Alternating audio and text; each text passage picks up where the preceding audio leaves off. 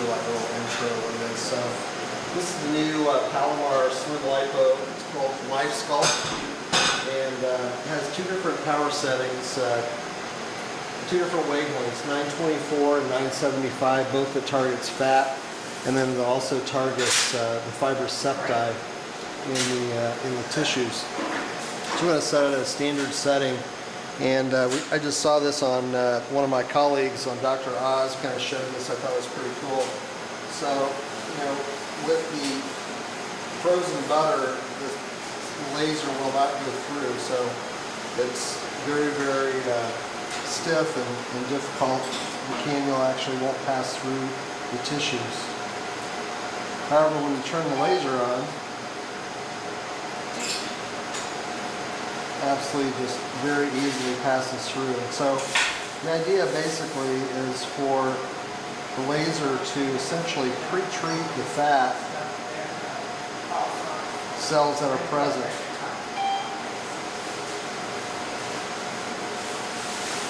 So the laser will target the fat cells very specifically. Whoa, that's cool.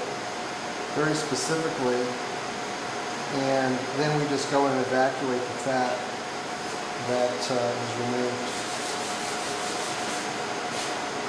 You see how easily it glides, and then when I take it off,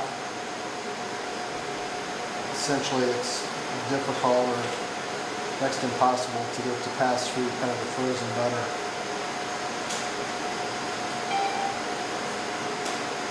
When we go through, you can kind of see how the laser selectively will target the fat cells, and we just go and evacuate it right out.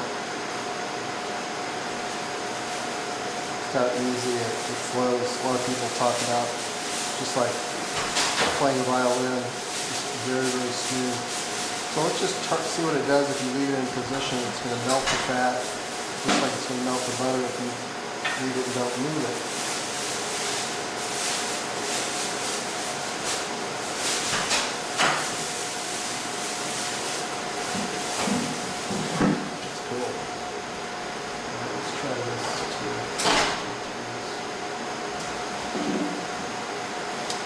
So again, this is the Palomar laser system, and this is just frozen butter, and you can just see how difficult it is for the cannula to push through it when it's not activated. So it can't really push through this frozen butter. However, when we activate it, this passes right through the stick of butter, the frozen stick of butter. And that's exactly what it does inside the body. So the wavelengths, there are two wavelengths of light. One essentially treats the fat cells, has a 4 times increase sensitivity to the fat, will blow up the fat cells, then we just go and evacuate it out. The second wavelength targets the fibrous septi from the muscle to the skin, and what that does, it allows it to, it's hard to multitask for me, it allows the laser to essentially contract actively the fibrous septi. So instead of getting just a passive collapse, instead of getting just a passive collapse right through, instead of getting a passive collapse right through on the tissues, you actually get active contraction. So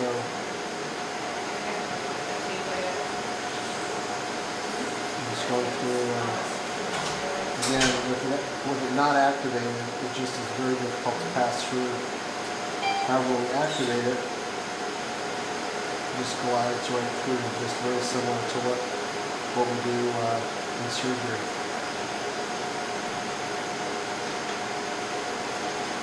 Thanks.